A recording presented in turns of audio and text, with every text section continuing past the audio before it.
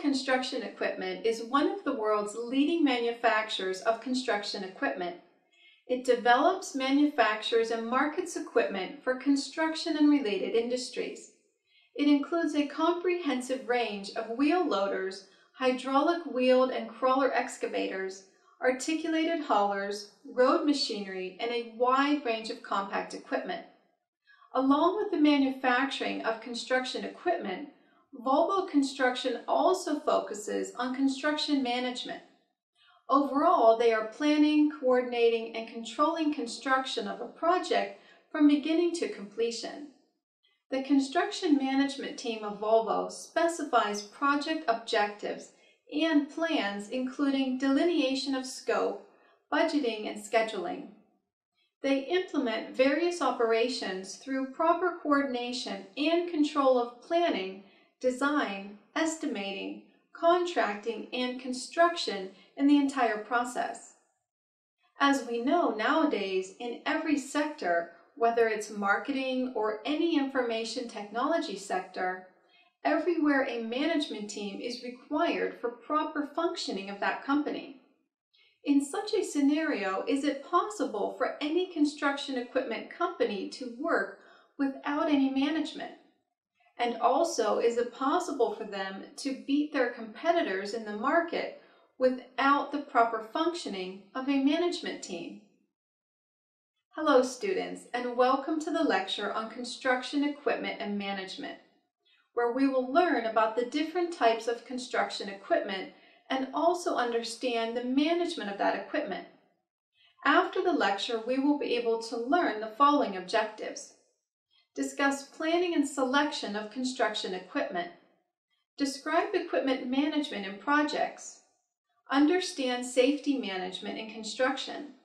Discuss the choice of equipment and standard production rates. Understand how to organize construction tools. Define excavating and lifting equipment. Explain the types of heavy construction equipment.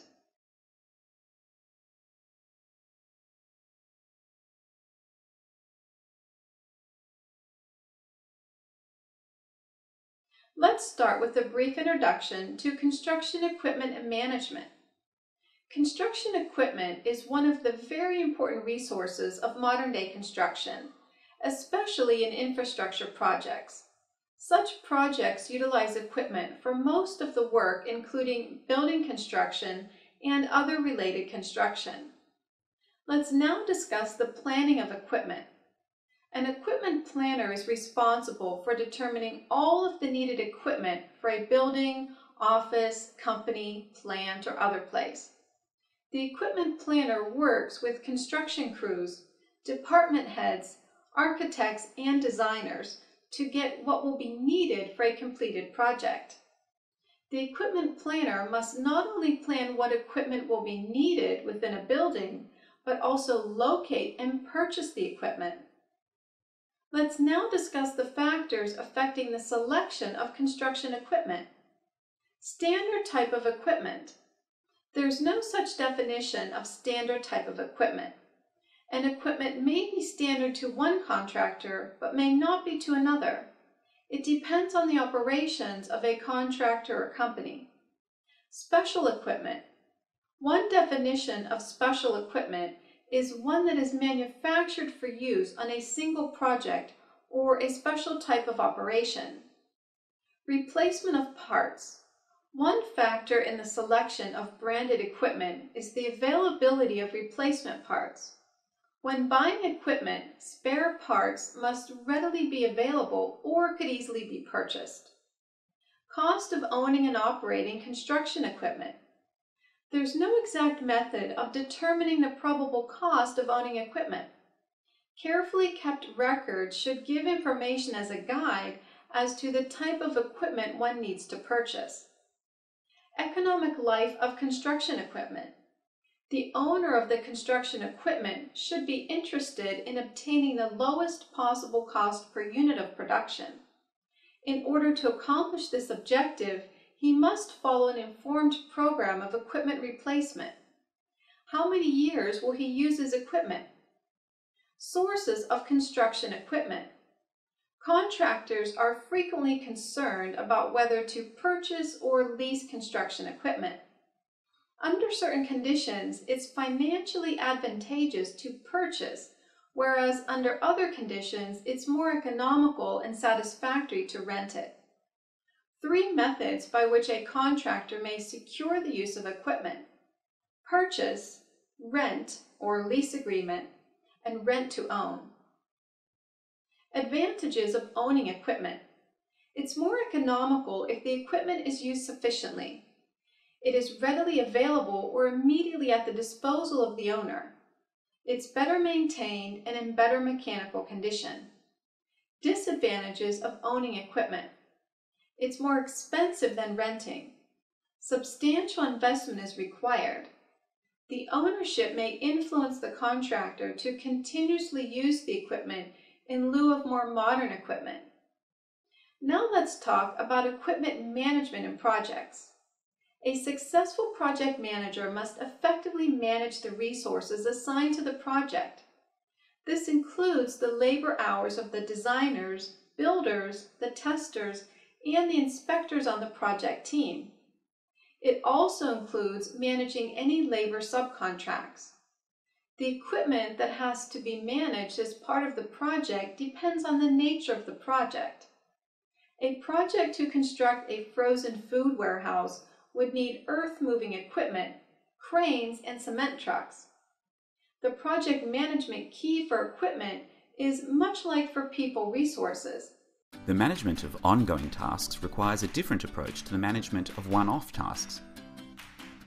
Project management is about getting these temporary endeavours complete on time and on budget. The sad truth is that for one reason or another, most projects fail to meet their objectives. So here's some weapons you can add to your arsenal to make sure your project has the best chance of success. Firstly, make sure all stakeholders agree in granular detail on the final outcome of the project. By agreeing about deliverables at the outset of a project, you'll guard against the scope growing monstrously out of control. Planning is 80% of project management. Remember the 6 Ps. Proper planning prevents poor project performance. There's a lot of great tools that can help you keep track of your project. Use these during your planning. Before building your team, consider the skills and know-how you'll need to complete the project. Then compare that list with the people you have. Add and subtract people as necessary. Make sure you consider how information will flow where it is needed and that all stakeholders know what's happening.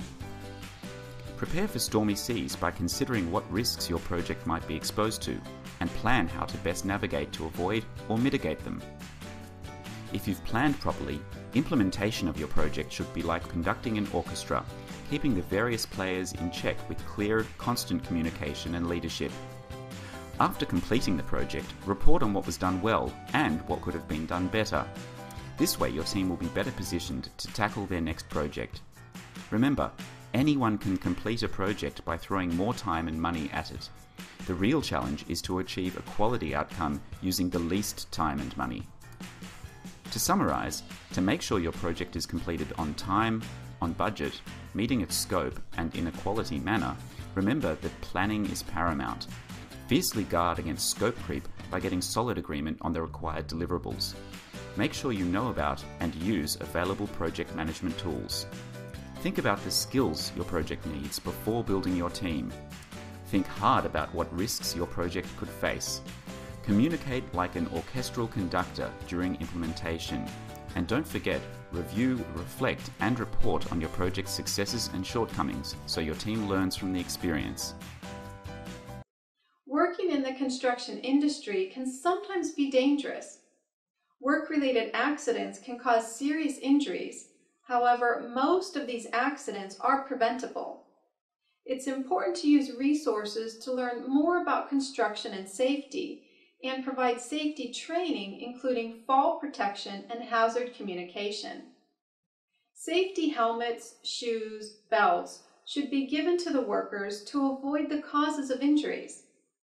Proper ventilation, lighting facilities, drinking water, and sanitary facilities should be provided to the labor. Ensure implementation of the law of the land with respect to safety and health.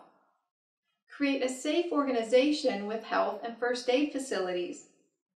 Incident and injury-free workplace. Adequate provision of fire prevention systems. No child labor, no smoking. Formation of a safety committee.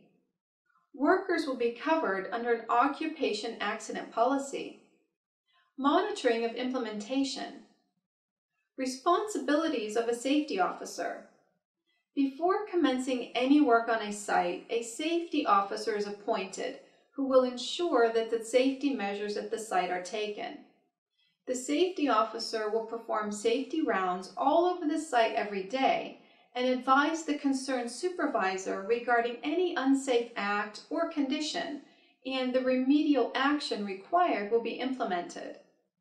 Safety trainings will be conducted to all workers and staff before they start their work, as well as at regular intervals. Those records of trainings will be maintained by the safety officer. Let's now explore the choice of equipment and standard production rates. Typically, construction equipment is used to perform essentially repetitive operations and can be broadly classified according to two basic functions. Operators such as cranes, graders, etc., which stay within the confines of the construction site, and haulers such as dump trucks, ready-mixed concrete trucks, etc., which transport materials to and from the site. In both cases, the cycle of a piece of equipment is a sequence of tasks which is repeated to produce a unit of output. In excavation for building construction, for example, factors that could affect the selection of excavators include size of the job. Larger volumes of excavation will require larger excavators or smaller excavators in a greater number. Activity time constraints. Shortage of time for excavation may force contractors to increase the size or numbers of equipment for activities related to excavation. Availability of equipment. Productivity of excavation activities will diminish if the equipment used to perform them is available, but not the most adequate. Cost of transportation of equipment. This cost depends on the size of the job, the distance of transportation, and the means of transportation. Type of excavation. Principal types of excavation in building projects are cut and/or filled, excavation massive, and excavation for the elements of foundation. Construction tools and equipment are constantly being developed to make every stage of house building easier, quicker, cheaper, and safer. If one has decided to manage construction work, there will be some stages where one will need to arrange equipment or construction tools for work to progress. Hammers. A claw hammer is used in construction for driving in nails and pulling them out. Construction elements such as framing, light finishing, and demolition all call for the use of a quality hammer. Nail pullers. While one can use the claw hammer for pulling out nails, some construction workers prefer using a wrecking bar paw-style bar. These nail pullers are far more useful for pulling out nails driven deeply into wood. Screwdrivers. A collection of various sizes of both flathead and Phillips screwdrivers is a necessity throughout a construction project.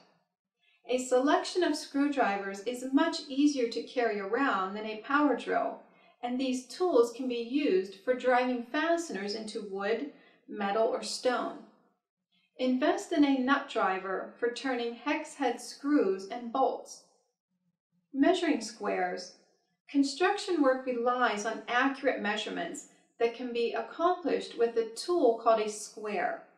It takes precise measurements of right angles, while a combination square with a bevel gauge makes it easy to duplicate any kind of angle for transferring to a board that needs to be cut. Measuring tapes and rulers. Tapes and rulers are another kind of measuring tool vital for construction work. If the construction work is building a home, one can probably get by with just a 12-foot retractable steel tape measure, but go with a 30-foot tape for working on larger projects. Saws. Saws are used for cutting of lumber to be used in the framing process. Hand saws include the cross-cut saw for making cuts across the wood grain and a drywall saw for cutting through plaster, gypsum, or wallboard.